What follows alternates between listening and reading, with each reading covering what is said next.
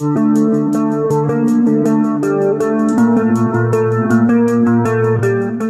total, the Mitsubishi Pajero Sport sold 8,299 units from January to June 2021.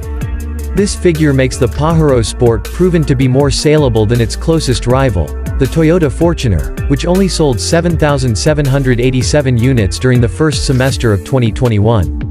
Even though this Carawang-assembled SUV also received a display refresh at the end of 2020 plus received an injection of 100% PPNBM discount incentives from the government, it seems that the attractiveness of the new exterior design and various offers of advanced features make this Mitsubishi Pajero Sport coveted by many consumers.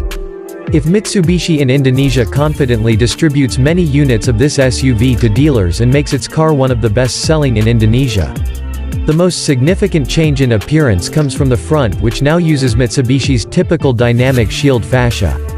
Previously, the same fascia was used for the first time on the Mitsubishi Xpander, which was then also applied to the Mitsubishi Triton and Eclipse Cross. What distinguishes it from the Xpander is the position of the main light on the Pajero Sport, which remains at the top with an LED projector, while at the bottom there are three lights arranged vertically, namely the turn signal, LED cornering lamp and fog lamp, which also uses LEDs. The most visible is the use of a new head unit with an 8-inch touchscreen that has the smartphone link display audio feature that can connect the head unit to a cell phone via Apple CarPlay or Android Auto. Besides that, behind the steering wheel, precisely on the instrument panel, it now uses an LCD meter cluster measuring 8 inches as well, which can display a variety of information more interactively. What's interesting is that the main screen display of the instrument panel has several options that can be adjusted to the tastes of the driver. This makes sitting behind the wheel of the Pajero Sport even more enjoyable, especially since the seating position provides excellent visibility with electrically easy seat settings. The steering wheel is covered with leather material with multi-function buttons complete on the crossbar, among others, for setting the instrument panel and information screen, audio system, adaptive cruise control and communication. Behind the steering wheel there is also a large and unique paddle shift lever that is separated from the steering wheel so that it makes the driving feel even more sporty. In the center console at the bottom of the head unit screen there is a button for setting the cabin conditioning, aka AC. The use of two rotary buttons to adjust the temperature, I admit, is quite ergonomic. However, for other settings such as the level of wind gusts, and Mitsubishi uses the push button. At the bottom there are several slots for connectivity, namely an HDMI port, two USB ports to connect with your device and a 12-volt power source port.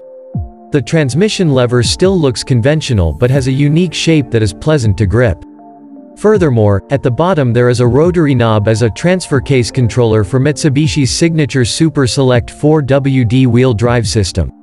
This feature has 4 WD functions starting from 2 high, 4 high lock, and 4 low lock, which will help the driver in off-road terrain. At the top of this rotary button there is also a hill descent button in off-road mode.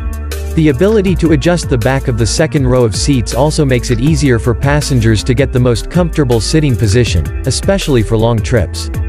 In the second row of seats, passengers also get access to a USB slot to charge your smartphone and dance K. There is a power outlet with 150W power and AC 220V voltage, which allows you to easily recharge your larger electronic equipment such as laptops.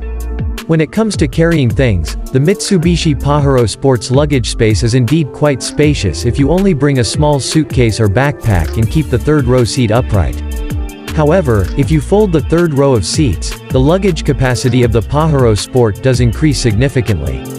Even if you only want to carry goods, the second row of seats can also be folded to add a wider luggage capacity.